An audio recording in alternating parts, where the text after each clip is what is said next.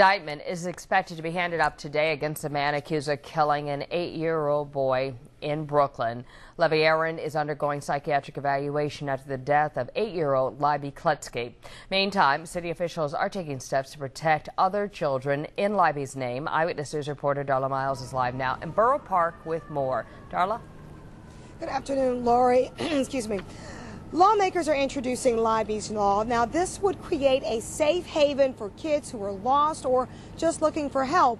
And thousands of homes and families and businesses are already expected to sign up.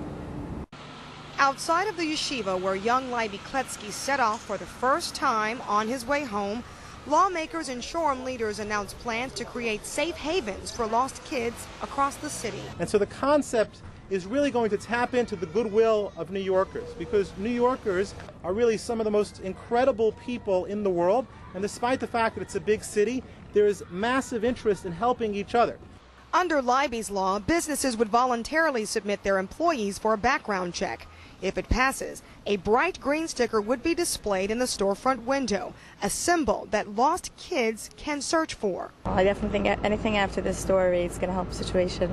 Here he is, the innocent and lost 8-year-old boy trying to find his way home last week.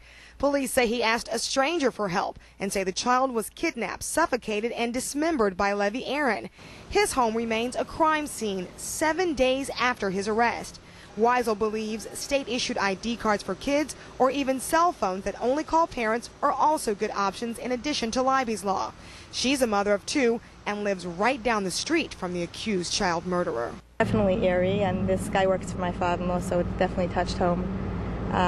We definitely had sleepless nights. And likely the same for the mother and father of Leiby Kletzky. Their rabbi says their shiva ended Wednesday morning. They are doing everything to hold themselves together and to be strong, and they pray and hope and pray that, like I said before, that a lot of good will come out of it. Now, the medical examiner had submitted its final report, and now that this is complete, grand jury action is expected as early as this afternoon. Reporting live in Borough Park, Darla Miles, Channel 7 Eyewitness News. Darla, thank you. And we are following a developing story